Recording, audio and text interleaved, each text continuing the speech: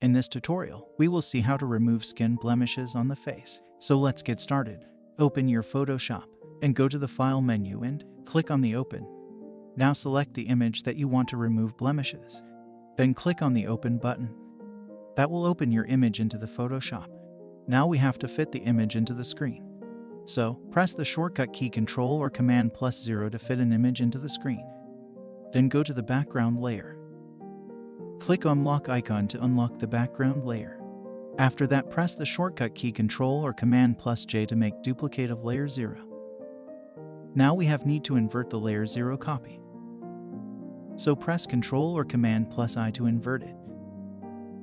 Then go to the blending mode. Change its blending mode from normal to vivid light. Now go to the Filter menu. Select Other and choose High Pass. Set its value at the point where spots are invisible. You can adjust it according to your image and hit OK. Then again go to the Filter menu. Select Blur and choose Gaussian Blur. You have to set its value according to your image. If the value is wrong, then the blemishes remain as it is, as shown in the video. We have to make it blur, so set the radius value at the point where all blemishes are invisible. When you are satisfied with your value, hit OK. We need to create a layer mask on layer 0 copy layer. For that, click on the layer mask icon. Now invert the layer mask using the shortcut key Ctrl or Command +I. Now we have to work only on the affected area of the face. So select the brush tool. Make white as foreground color.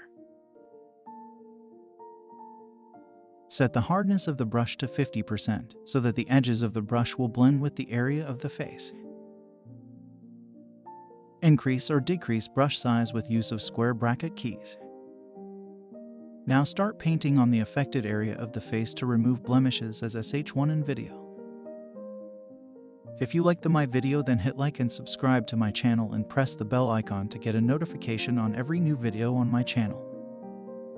You can also follow me on Instagram. The link is in the description box.